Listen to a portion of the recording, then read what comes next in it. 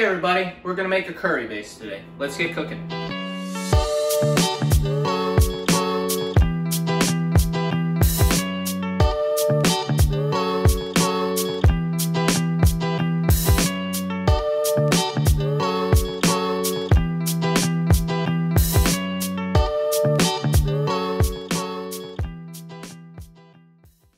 We'll start by prepping 2 yellow onions, cutting off the butt ends so the onion can lie flat on the cutting board, then cut them in half.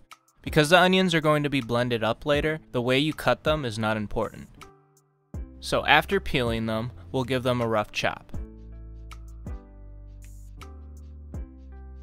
After our onions are finished, we'll take 2 full bulbs of garlic and smash them. This is to release the oils to enhance the garlic flavor. If you don't want to use a knife, you can always use a garlic smasher. Moving on to our pot, we'll add 1 tablespoon of mustard oil. Set it to high, and after it's nice and hot, we'll add 1 pound of baby carrots. We'll roast them for a couple of minutes before adding our chopped onions. We'll then let the onions soften, and then add our garlic.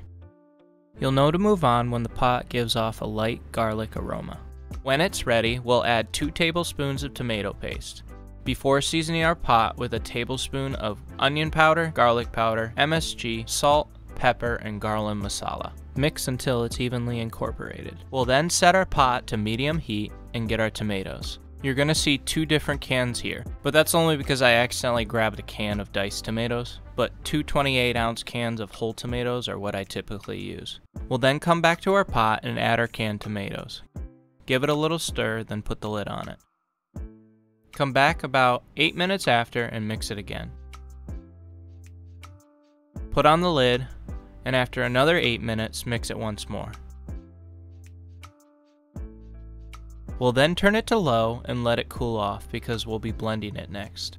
To blend the base, I will be using an immersion blender. If you don't have an immersion blender, you can use a normal blender. Just be careful if it's still hot.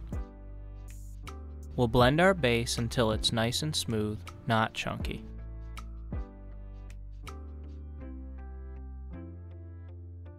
Now we'll grab a can of coconut milk.